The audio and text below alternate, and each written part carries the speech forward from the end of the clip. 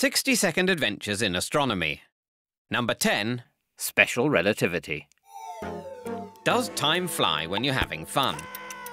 In 1905, Albert Einstein introduced the theory of special relativity, which said that if the speed of light is constant, then people must experience time differently.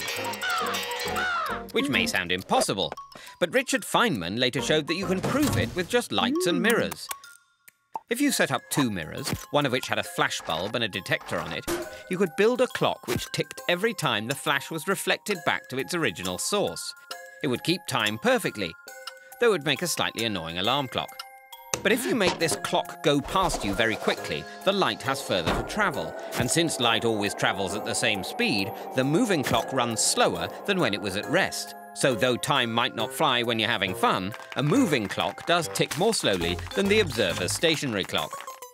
Which may have changed the way we see the universe, but doesn't always make for a good excuse.